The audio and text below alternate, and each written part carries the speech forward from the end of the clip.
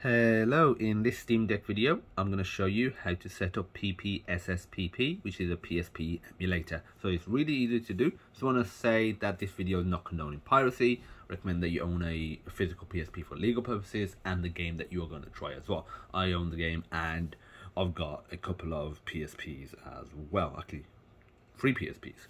Okay, so first of all what you want to do is go into desktop mode. Do that by clicking the Steam button. Go all the way down to power, click A. You can use the touchscreen if you want to. Go to switch to desktop. And in this mode, it's better if you use if you haven't used it before, use the right trackpad to move around with the mouse. It won't work initially, it just takes a few seconds for it to kick in. And you use the left trackpad. If you click that in, that initiates a right click, so the left trackpad does, and the right trackpad, if you click it in, initiates a left click, and this to move around, as you can see. Okay, so now let's go ahead and download it. To download it is really simple. Let's go to the Discover store. If it doesn't appear there, let's go to find in all applications.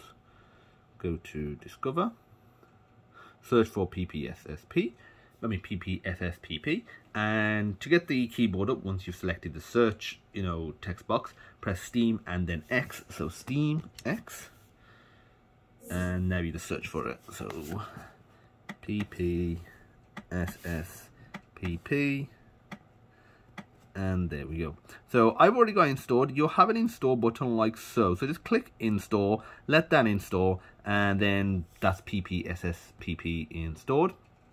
And in terms of getting games, again, I want to say this video is not condoning piracy, but what I do use personally is Vim's Lair, and that's vim.net, VIMM.net. Again, not condoning piracy. I only download the games that I already physically own. And you just go into it, go to the Vault, and go to PlayStation Portable. And I'm going to be testing GTA Liberty City Stories. And if I was to scroll down, click the download button, and you just make sure select save file is selected. Click OK. I've already got it downloaded, so let me show you what to do then. Go to downloads and just right click it. Remember to right click, you press in the left touchpad whilst hovering over it. Now use the right trackpad, go to extract. You can just extract here, that's fine.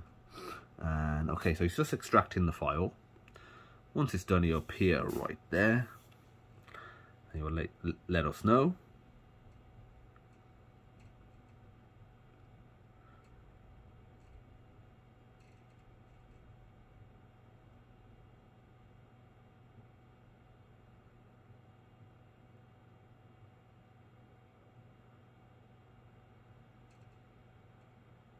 Okay, there we go. Now that it's done, you can click Open Containing Folder. I'll just click X because the folder's right here.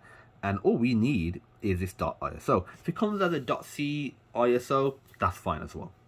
Because that's just a compressed version. Okay, so all we need is this. And I would recommend that you create some folder for your PSP ROMs.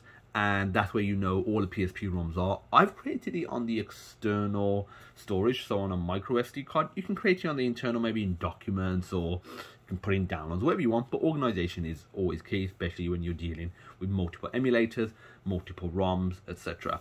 So I'm just going to cut it. So if you right click and click cut, and like I said, I'm putting it on the external drive. I've got a folder called ROMs, got a folder called PSP. Already got it there, but I'll override it. And override it? Is that the word? Overwrite it. And click overwrite. It doesn't take long to copy stuff over. And that's it. We're all done in terms of the desktop mode, almost. So now just launch up Steam. You can either launch it via this, or if the icon appears here, click that, go to library. One last step, you want to go to add a game, add a non-Steam game, and just find PPSSPP in here. And there we go. Tick it, add selected programs, that's it. We can press X up here, launch game mode again if you just double click that. And you can just use your mouse, your finger on that as well. It takes a few seconds to launch back up. Okay, so it's initiating the process now. And what we've done now, because we've added it as a non-Steam game, it means we can easily access it via the regular Steam Deck menu instead of having to go to desktop mode. Because frankly, I like to deal with desktop mode the least amount of times as possible. It's good that we have it, and I'm glad, but I'd rather not access it. So here we go. So if I just use a touchscreen and press play, got low disk space, and here we go. Here's PPSSPP. So before we do some games, better thing to bear in mind, you can actually use your D-pad to navigate around here. So I'm just going to go to settings. Okay, your backend will most likely be selected as OpenGL. Click Vulkan. If you change it, it will say, do you want to restart, PPSSPP? Say yes, you'll restart it. For device, it should select AMD RADV. Make sure it does. And next, there's only a couple of other things that we want to change in here. Make sure full screen is selected. For rendering resolution, feel free to up this and experiment, but 4 times I find looks good, and it also seems to work well with games. So do 4 times, and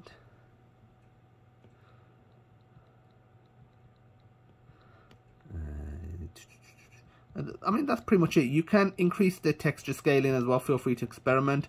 I've left it as is, hardware tessellation. It will vary based on game, because some games you'll be able to really crank it up, some you won't, so therefore you'll have to experiment. But apart from that, it just really works outside the box. Audio, leave as is. Controls, the controls are mapped automatically. If you do want to use on-screen touch control, which I don't see why you would want to, considering you got amazing built-in gamepad, but if you do, select that, but I don't want it on. And control mapping, you can reconfigure the controls. Just go to, let's say, D-pad up, press A on that, and press the corresponding key, and there we go. But again, I'm not interested in that. And anything else, have a look, but make sure memory stick inserted is ticked. Memory stick size 16 gig is fine. I mean, really, that's it. Now we should go back. Okay, so by default, you'll probably have it looking something like this. Like this. Okay, so if you let's say want to access games that are on your Steam Deck storage and not your micro SD card storage, so the internal storage, this is how you'll access it depending on where you put it. So, or you can go back up a bit and go back up, and let's say if they're in somewhere else, you can access it like this. But how do you access it if they're on your external storage? What you do, you go to Run, you go to Media, you go to MMC, and now that's our micro SD card. ROMs, PSP, I've only got the one game. Oh yeah, press A. You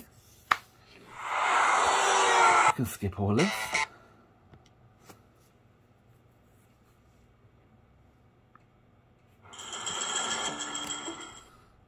Nice, running good. Hey, so I got you a nice little place to stay. Okay, there we go. GTA Liberty City Stories is working, as is the PSP emulator. It's really exciting to see Liberty City Stories working, because I recently tried this on the PCSX2 emulator, and it ran like beans. It was terrible. It was not very good. Whereas on this, I've tested it before I created the video, but it was fine. It is at 30 frames per second, but that's what it initially was. And as you can see, it's looking slick. It's not looking, blurry or low res, by increasing that resolution. Obviously, I don't have access to the right analog stick because the PSP never had a right analog stick. That's something to bear in mind. But you can override controls and add that feature in the settings if there was some other way of controlling, let's say, the camera. Let me pause a second. So yeah, that is it. If you want to know how to run games at 60 frames per second, I will be creating a video on how to do that. It's an extra step depending on if the game has this patch for it. So feel free to wait for that. If you like the video, give it a thumbs up, hit that subscribe button, Let me know in the comments what video you would like to see next. There's a Steam compatibility list that I'm compiling where I'll put every game that I've tried in there and the recommended settings if they're different to the setup video.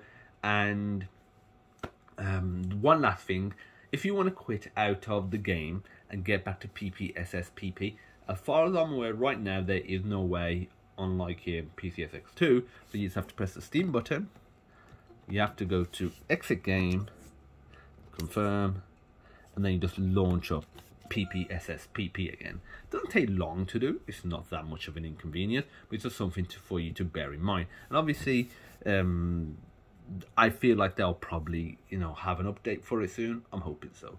So that's it. That's the PSP PPSSPP emulator. And I'll see you soon. Bye bye.